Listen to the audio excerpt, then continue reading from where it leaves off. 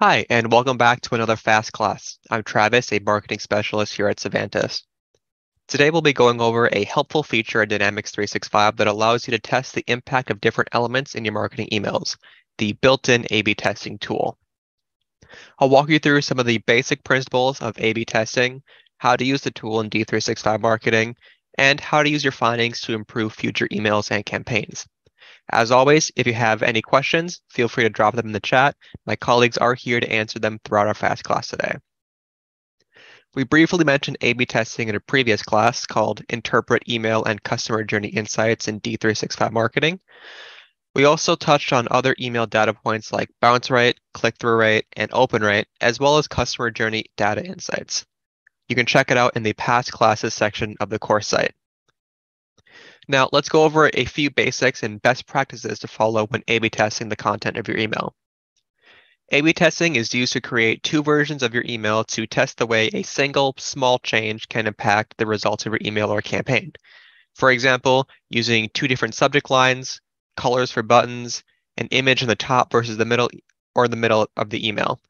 While they may seem like inconsequential decisions, they can actually affect the way that your recipients interact with the contents of your email and could even increase the ROI of these emails. The most important thing to remember is that A/B testing is only successful when you limit yourself to one variation at a time. That way you can analyze the effect of each individual change without trying to guess if it was because of a font size or image placement or subject line that generated better engagement. Testing one variation at a time keeps your results accurate and helps you to better uncover what kind of content or visual elements resonate most with your target audience. It's like a science experiment. You only test one variable at a time. Note that different CRM or email marketing platforms will do their A/B testing differently. In D365 marketing, the system will establish a test group to send both versions of your email to. Version A is sent to the first half of this group, while version B, the version with the variation, is sent to the other half. Then the system will analyze results to determine a winner, the one with the strongest analytics within a set duration, and send that version to the rest of your segment. Here's a diagram, courtesy of Microsoft, that illustrates this. In this example, the header changes, and that's the test. The winner is variation B with the click-through rate, or the percentage of people who opened the email versus clicked on any link within, of 35%. That's the winner, so the remaining audience would receive the purple header. Now let's try it out. So we'll navigate over to the email builder under marketing execution in D365 and then create your email. I have one already created here with an established color theme and a few different sections, buttons, images, and an animate image in the header. From here, I'll have to think about what element I want to test, and that will likely relate to what audience I'm sending this to and what results I'm hoping to achieve with this email. For example, if this is an email announcing a sale, you'll probably want to keep the text content as short as possible and instead focus on using visuals. And the element you test could be this email subject line or the colors used for the button that directs people to the sales section of your website. Whereas if you're sending out a newsletter, your audience is probably expecting an email with longer text across multiple sections and a variety of links and buttons, which can serve as your test elements. For example, using a call to action button that says browse new styles might garner different results than a button that says shop this sale. A/B testing will help you to see which phrasing works better for the campaign. I might find that a subject line says open for an exclusive discount might be more effective than saying 15% off select styles, or I could find that the opposite is true. So let's set up an A/B test version of the subject line. You'll see a panel pop up here on the right where I can type in a subject line, pre-header text, and set the to and from address information. And to the right of the panel, there's a smaller set of icons. This one right here is to set up an A/B test. So I'll click on it and I'll hit Add Test. And now I see a drop-down menu with the different elements I can choose to test. I can test the header, the email body, or I can select something called Full Content, which will let me change elements from both the header and the email body. For this email, I'm going to stick with the header. I'm going to name the test Winter Sale Subject Line Testing. And then select to edit version A, which will be my control version. And then And so now when I click back in the panel to edit the subject line, I see an icon here that indicates version A of this email. I'll type in one version of my subject line and fill out the rest of my desired header information. Already got that here. It's very important to note that I'm not going to change any other elements in this email. Any changes you make to the body or other elements not included within your A/B test will be updated across both versions. Since I'm done with my email, it's time to create my experimental version with the variants in the subject line. I'll click back to the A/B testing, either in this dropdown up here, or I can just, again, click the small icon on the right. And then I'm going to select version B.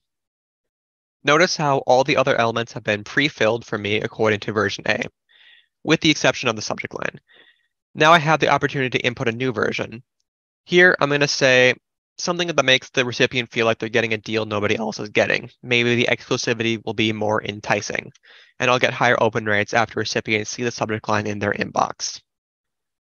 The difference between an image or a GIF in the header or adding personalizations to the subject line or greeting recipients by name could make a big difference in your engagement.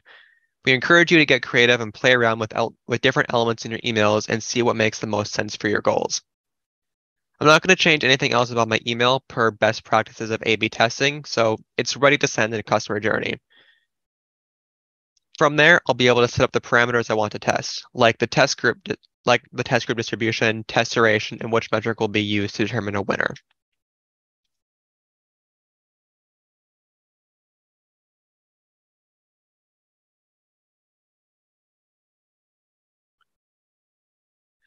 I've set up a standard single-step customer journey like usual, and I can select the email I just created as the action top.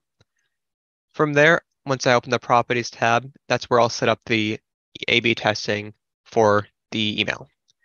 So to change the subject line, I'm going to want to use an open rate as the winning metric rather than a click-through rate. Whereas if I chose to edit something related to a call to action like buttons or links in the email body, I'd probably choose the click-through rate as my winning metric. I'm going to just keep this set duration to 6 hours and the A/B distribution to the following. 10% will receive version A and 10% receive version B. And then the winner will be sent to the remaining 80%. I can also set a default version to send if the data proves to be inconclusive. In that case, the rest of my segment will receive version A. Even though I've indicated I'd like the open rate to be my measured metric for success, other things to keep in mind as you analyze the results of your email campaign would be overall conversions, web traffic, sales, and even increased overall revenue as a result. And that's a wrap for our first A/B test. After the journey sends, we'll be able to see insights much like a normal customer journey, but with this additional element. It really can be just that easy to A/B test, and you can begin to see major benefits in your metrics this way with very little work. What did this take us? Just a few moments to create 2 versions of the same email. You'll find yourself becoming more intuitive with your choices based on these results as you hone your testing. Experimentation is a risk, yes, but is also crucial for growing your audience, style, and your brand.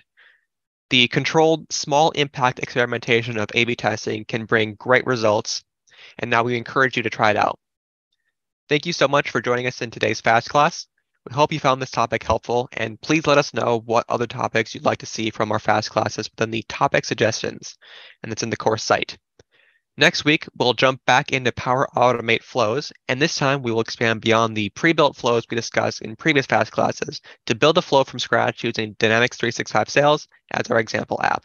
We hope you join us.